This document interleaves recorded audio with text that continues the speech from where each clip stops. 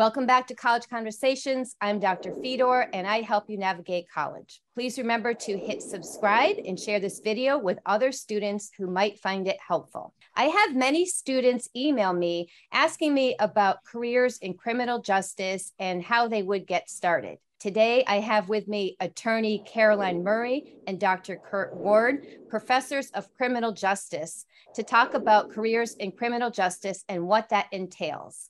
What kind of degrees are preferable for a student who wishes to pursue a career in criminal justice? So to a certain extent, that's going to depend on what they want to do.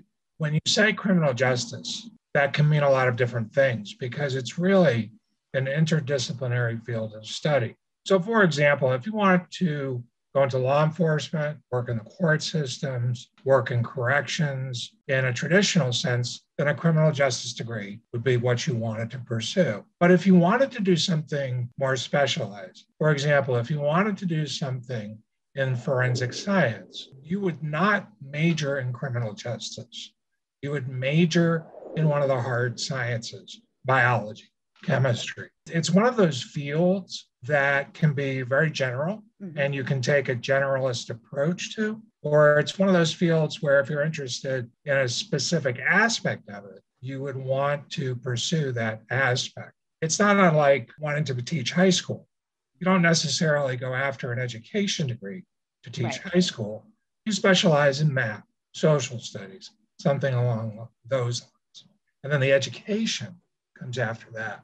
What careers are growing? Like what is there going to be a greater demand for in the field of criminal justice? What positions will be in greater demand? There is a huge demand for law enforcement. Okay. For a number of reasons. There will be a huge demand for correction. So right now, along with a lot of other fields involved in working in with the public, whether it's in healthcare, criminal justice, or even some of the other service industries, there is a big demand for people who are interested in the field and who can meet the qualifications for the field. Attorney Murray, can you comment on women in the field of criminal justice? Well, here at Elms College, you probably know that we have quite a few women. They comprise most of our classes are comprised of women. And in this day and age, women can basically do absolutely anything within the criminal justice field. So there will always be room for women in policing/law enforcement. We have been very lucky to assist our students to get within the sheriff's department, which is countywide in Massachusetts.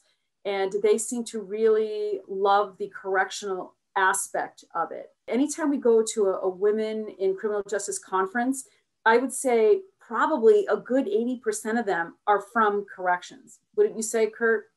They're from the local areas. There are some police officers as well, but yeah, and there are quite a few women interested in probation. That's another area. So what I'm hearing is there's quite a variety of career paths within criminal justice. What is some advice for a student who's looking to sort of explore careers in criminal justice and isn't sure where to begin? One of the things they can certainly do is they can certainly contact one of us and have a conversation with one of us. And we'll be happy to talk about what is available and explore with them a little bit some of the things that they're interested in. One of the other things that you can do with some departments, and it has come back a little bit now that we're post-COVID, is some police departments will have what they call citizens academies.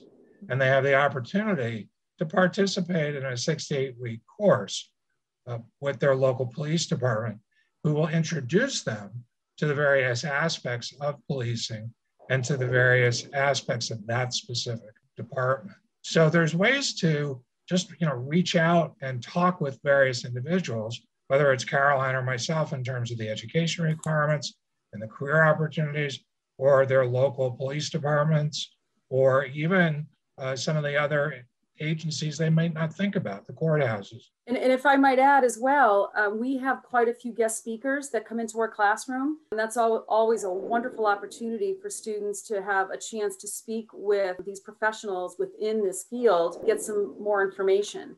There's also internships, which are extremely important. the way our program is set up, students get a taste of pretty much all the areas within criminal justice.